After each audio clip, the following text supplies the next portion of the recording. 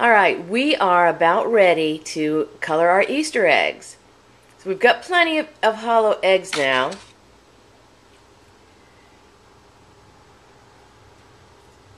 So let's go ahead and add some color to them. Okay, now we're going to color the egg. And what I'm going to use for that are watercolor pencils. I've never used watercolor pencils until about a week ago, and they're really quite unique. If you want to make your eggs colorful and you don't like the smell of vinegar, why don't you pick yourself up a set of these? You might be surprised.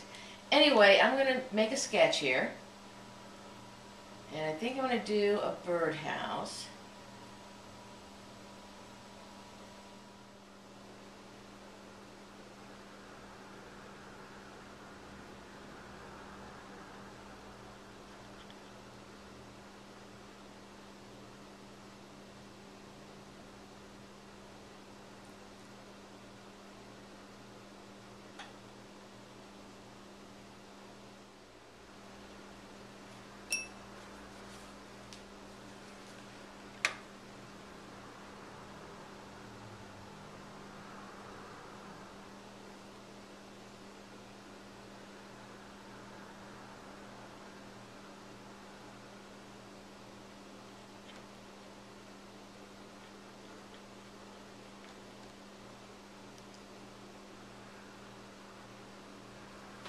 Now, I don't know how much you can actually see, but I'm going to make, hopefully, what's going to look like a little bird.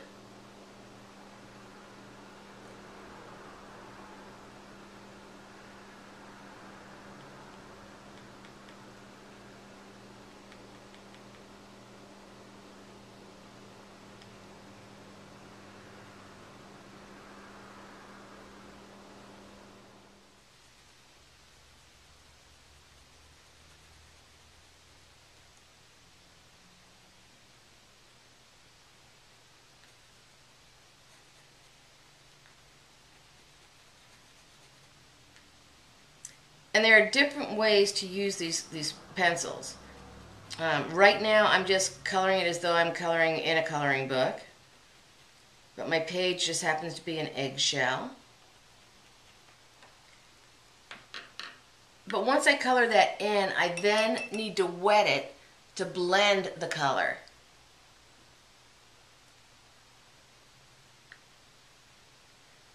And be careful not to use too much water because it will drip, which is why it's a good idea to keep a couple of Q-tips that can absorb some of the water or some of the moisture. And I'm learning all this as I go. Again, I never even touched any kind of watercolor paint until a week ago when I bought these, but I really like them.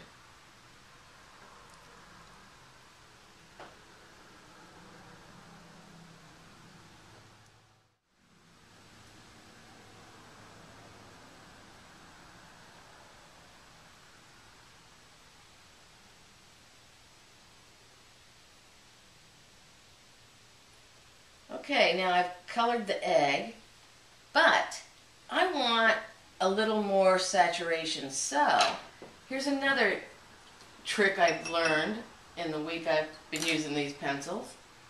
If you want a more saturated color, dip the pencil itself into the water.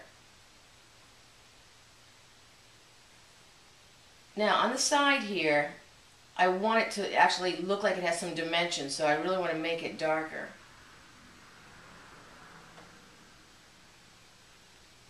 Again, I've wet my pencil, and you can see the color just kind of popping.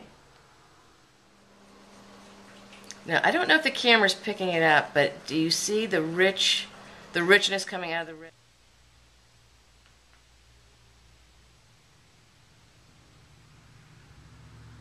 Now, examine the contrast between the front of this little birdhouse and the side. Now I've got some rich color there. I'll blend it in a little bit more with my paintbrush.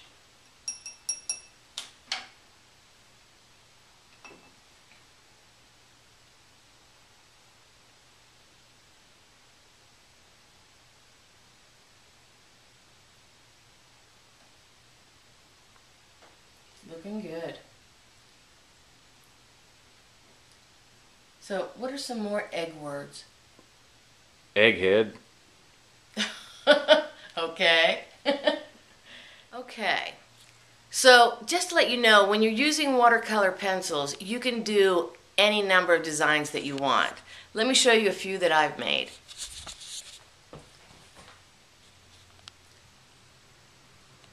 Here I made like a mailbox, and the mailboxes are kind of cool because you can personalize them by putting people's names or their house numbers on them. Here I just made a design that kind of looks like a field with a tree and a little bunny. Here I've made an American flag. This one is for my son-in-law Dave. Here I put some dogwood flowers on an eggshell and a bunny. And when you do the birdhouse, you can put a house number of somebody that you know. And again, here I put my parents' last name. So you can do anything that you want. When I was done painting these eggs, I then took like a spray sealer to seal the watercolor paint in so that if any moisture hit the egg, it wouldn't run. It basically is protecting the egg.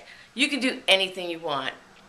Anyway, I hope you enjoy coloring your eggs as much as I enjoyed coloring my eggs. There's a little field.